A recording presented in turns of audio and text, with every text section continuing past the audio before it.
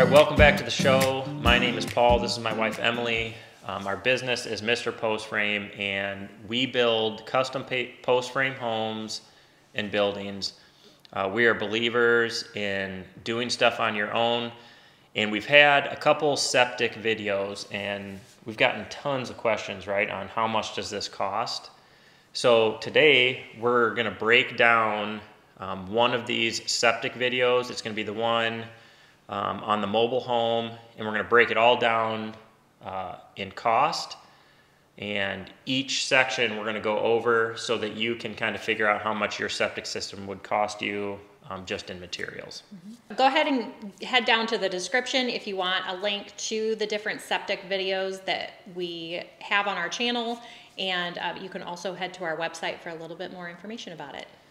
And for those of you who are new to this channel, or you just happened across this video, check our YouTube channel out, check our Instagram out. Also, we have home design. Where would people reach out for getting plans made through us? We do a lot of custom Barndominium home and building designs. You can email us design@mrpostframe.com if you want to chat with us about the process. It's a really neat thing. We can set up a complimentary consultation with you and go over what you're looking for, and from there you can take it to any builder across the country and build your home that way. And also, for you people that are DIYers, this home we're sitting in is our personal home that we built by ourselves. We have a full series on it, and we have started a Patreon to help everybody figure out the different steps in self-building, what goes into it. We allow people to ask questions. Just talk about that just for a second, Em. Yeah, so our Patreon account is designed for the person that's trying to get even more detailed information about different parts of the building process. Paul and we share a lot of cost comparison things as we've learned them over the years. We share a lot of the details about terminology and the different types of materials that you could be using in your home. So it's geared towards that person that's trying to figure out what is going to be best practice, what's going to be the best way for it to fit in your budget. And then we'll get into a lot more self-contracting information as well. And there's consulting available if you just need a lot of one-on-one help. So you can also find all of that information in the description of this video. So let's go ahead and jump into the cost breakdown of a septic system. So we're just going to start out from the house. In this case, we have two septic videos on our channel. One is for this home here, which is a extremely large system. And the second one is the one we are going to break down today, which is a mobile home install. And it really doesn't matter whether it's a mobile home or conventional home. This is a gravity-fed system we're going to talk about. So we'll just start at the beginning. The first thing that you're going to have to pay to have done is a perk test. And keep in mind, all of these prices are based on here in the Midwest. We're in South Central Iowa. So step one is a perk test. That's a person that comes out, cores holes in your lateral or drainage site to see if it's even capable of handling a conventional system. Here, that costs $400 to $450 for them to do that. And that will get you to the point where you'll know how many feet of laterals you need, which is where the liquids go, the size of your septic tank, all of the requirements for your septic system. So that's step one, $400 right off the bat for somebody to come out, drill some holes, and tell you what kind of system you can have, whether it can be conventional or it has to be like a sand filter, peat moss system, all that. So this system, or this site, perked for a conventional system. So it required a 1,250 gallon septic tank, two-chamber septic tank. This is a 3-bedroom house. That septic tank cost $1,500. And in that $1,500, that is delivered and put in the hole. Now, because gas prices are $5.56 a gallon, I talked to the precast company where I get those tanks from, and they're doing a fuel surcharge right now at $1 a mile, so you just have to keep that in mind. Delivery might be additional where you're located. So that's the first piece of the puzzle that you're going to need is the septic tank. So from the house to the septic tank, you're going to need to run 4-inch solid core pipe. That is what is required here. That is pretty expensive right now. In this install, we used 30 foot from the house to the tank at $53 per 10 feet is what that costs right now. So it costs about $150 from the house to the tank in solid core pipe. Then from the tank to your distribution box, you're going to need, I always run solid core pipe as well. We use 20 feet of that, so that's roughly $100 from the tank to the distribution box. The distribution box is basically your second piece to this puzzle. And what that is I'm not going to go into exactly how it works because you can check out the videos and I break down every part, what its purpose is, how it works. But the distribution box is where the liquids come from your tank and then it distributes it evenly to your lines. A distribution box in this install was a 7-hole distribution box and it was $61. From the distribution box to all your field lines, you can run SDR 35, which is the required pipe here where we are that you have to run. You can run solid core pipe or Schedule 40, but the SDR is a little easier to work with and it's cheaper. SDR pipe right now is $28 per 10-foot stick. So in this whole install, we used 13 10-foot sticks, which equated to $364 in today's prices.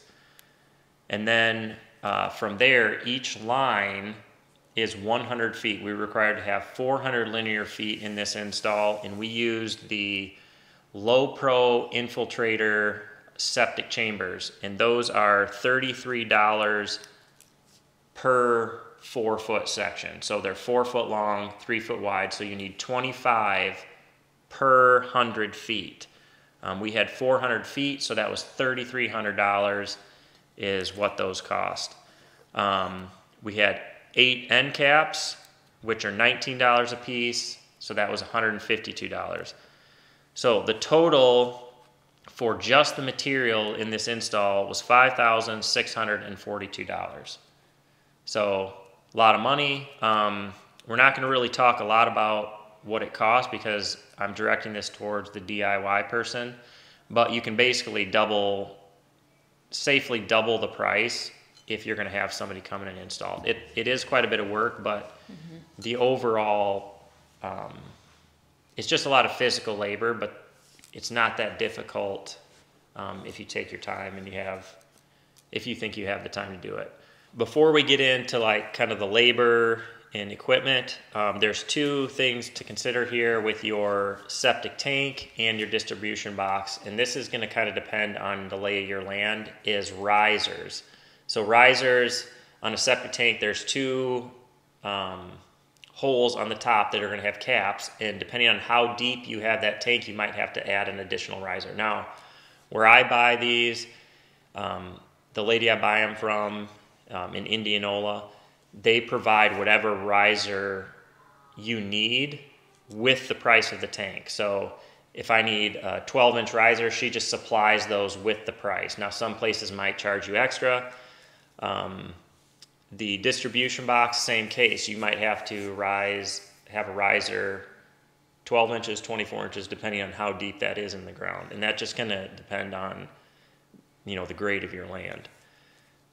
You have to have those so you can have access for maintenance, for inspection, stuff like that. If we're talking about equipment, the equipment is why a lot of this installation costs a lot. Now you can rent this.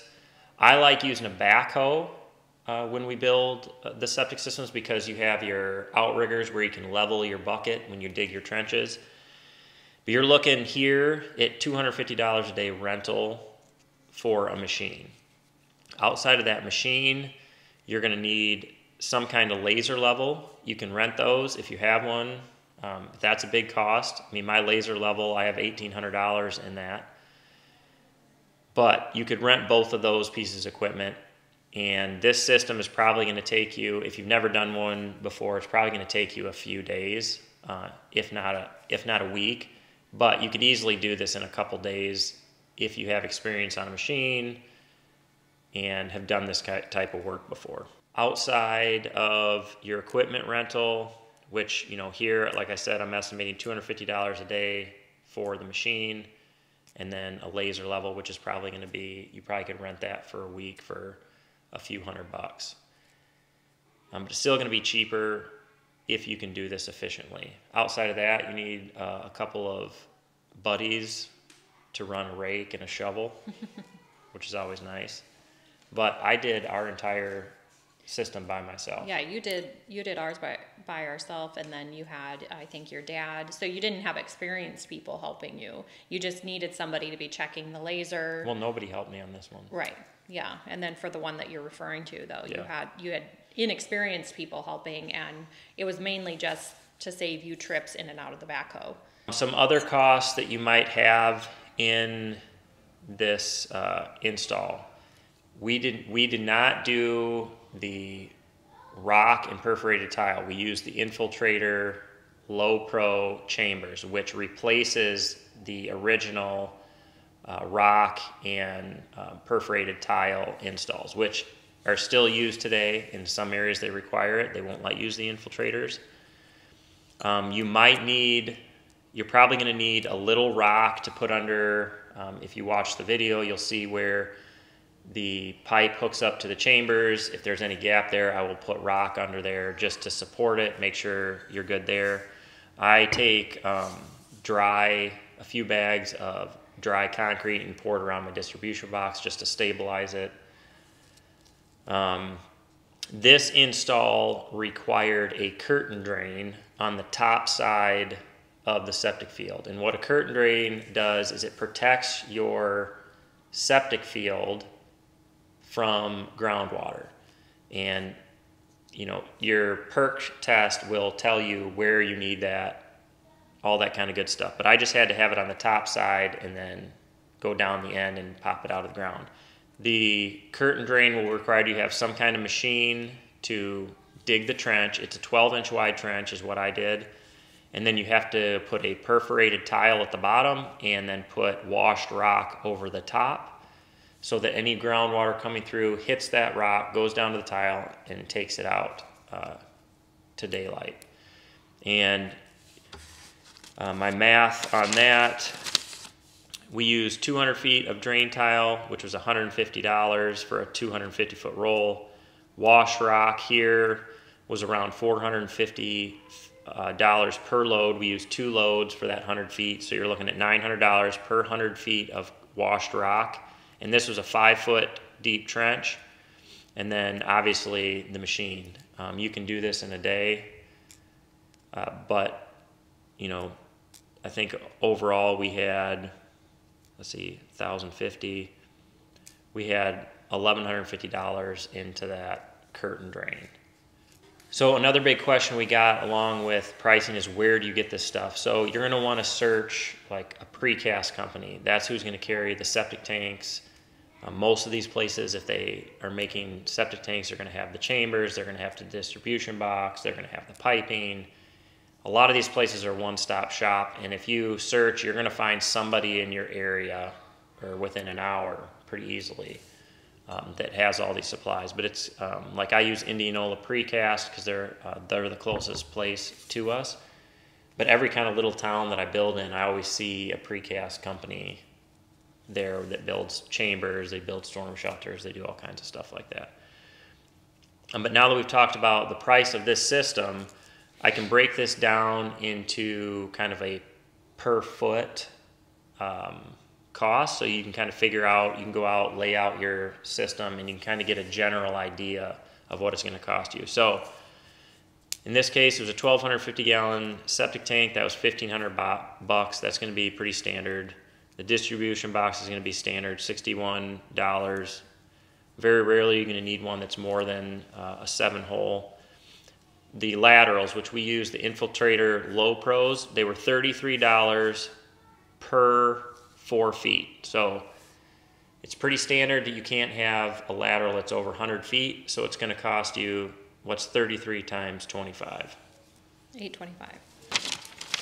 So a 100-foot run using the Infiltrator is going to cost you $825. So if you get your perk test back, it says you need 5 lines, you can times the $825 times 5, and that's going to give you your number on what that's going to cost you. Right now, the SDR 35 pipe is $28 per 10-foot stick. So that's pretty easy math. And then the solid core PVC is a whopping $53 right now for 10 feet, which is crazy. So hopefully, you guys, this is helpful to you to kind of get a general cost of what your septic system will cost you. But the first step is to get that perk test, and then they're going to give you a report that says, hey, you need a 1,500-gallon tank, you need 400 linear feet of leach line, you need a curtain drain on 2 sides. And then from there, you can use all these numbers per foot to kind of get a general idea of what it's going to cost you. You can contact your local precast company. They can give you your price on your tank, your distribution box, what delivery is going to be, and then you can decide whether you want to tackle this yourself or not. But you can safely assume, just take your material cost and times it by 2. And that's going to get you pretty close to what it would cost for somebody to come in and do it. So if you guys are interested in knowing how a conventional septic system works, you can check out the 2 videos that we have. I break it down. I show you guys how to do it. And then you can decide whether you want to try to tackle it on yourself or not. One of the other comments that we get on these videos is how big the systems are, like the lines and everything like that. And that isn't a decision that we had any control over. The county that we live in, after the perk test, they designed the system and they said, this is what you have to have. So you have to keep that in mind, that you don't get to just make that decision normally of how big or how small you want your system to be. You have to go with whatever guidelines are put forth by where you live, and probably part of it is that there's enough people over the years that have decided to just run a pipe out of their house and I hear a lot of stories from people of that, their neighbor just lets it basically drain into the back of their property and has no system. So there's a reason why that these systems are put together the way that they are. It's so that you don't have a bunch of disgusting stuff just sitting in the back of your acreage. There are a lot of other options for septic systems. That's going to be kind of governed by your county that you live in. I'm trying to work out and do a video on a septic install with a peat moss system, which if I could do it all over again, I would use this type of system because it's a lot less work. It's I'm not going to go into detail, but hopefully I can get that done and we can do a video on that, because I think that's a great way to do a septic system if you have enough fall. So with that being said, that's going to be a wrap on this cost video. If you guys like these types of videos where we break down the costs, let us know. We will do more of these. I'm thinking about breaking down the cost of the Remington build. I'm going to break down the cost of the 60 by 80 that we're just wrapping up. We're going to do a final cost of our home. Yes. If you guys have been following along. But as always, thanks for watching. Hit that subscribe button if you haven't already, and we will catch you on the next video.